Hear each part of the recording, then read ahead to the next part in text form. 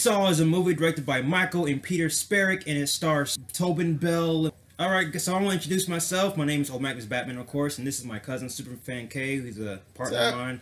He runs in the family. Our family just love watching movies, so we just talk about Jigsaw. We saw Jigsaw late, so Jigsaw is the 8th installment in the franchise. And this film takes place 10 years after the death of John Kramer, the original Jigsaw killer. After a few people have gone murdered, law enforcement believe that these murders are connected to the Jigsaw killer, known as John Kramer. Now they're trying to figure out if it's really the John Kramer killer or is it some copycat.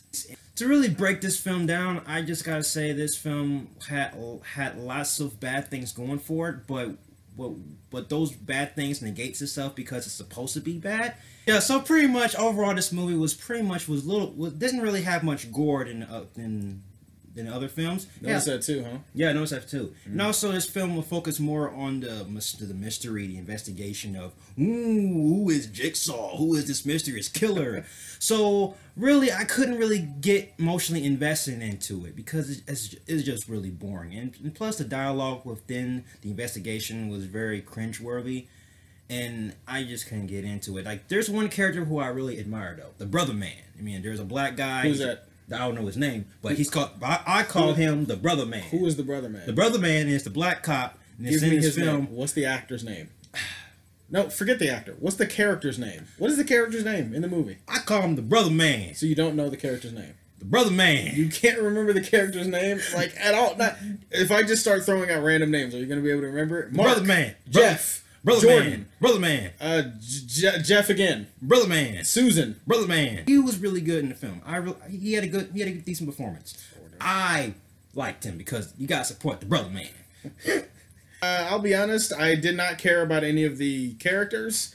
But again, but you're not supposed to follow the characters. It's one of those movies where it's hard to judge it. It's hard to review it because all the shit that you would normally complain about in a movie like this, you can't, because it's almost like they do it on purpose. There's a few flaws I have with this film. The flaw is that there's one trap that Jigsaw created that relied simply on chance, and usually that felt out of place. And so pretty much if this character didn't go in that area, he wouldn't get trapped. Not as gory as some of the other Saw movies, I'll be honest. I mean, it's not. They hold back a little bit, but you know they do what they can. They try to fit it in. They try to do enough. And outside of the gore and outside of the mystery, what are you really here for? I think my biggest issue with this film is that after 7 years of waiting for a Saw movie, it didn't really justify why it exists, you know? Like, why did this movie happen? For a paycheck? Money aside, why did they commit to making this film?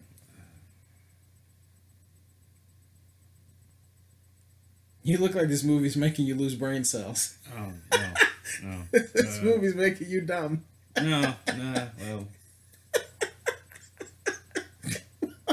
Why is he sitting there looking at the camera? And then the movie, you're talking about the movie, and then you just kind of go, duh. The only thing I can come up with is this movie was pretty much, I guess, a bad guilty pleasure. You can just watch it when you're as drunk or high, just like you said. And, I mean, there has some bad characters, shitty dialogue, and cringeworthy dialogue, by the way. And some bad CGI, and a lot of horror. And the contraptions and traps relied simply on chance with some of the traps. They had some good creativity with the traps, but yeah, it just characters just, you know, these characters make bad decisions, but they're supposed to make bad decisions, and the acting is bad, but the acting's supposed to be bad. So it's really we could rip it apart. We can tear it to it's just a shit stain, but I guess it's supposed to be a shit stain. And that's the thing that really mind boggles me.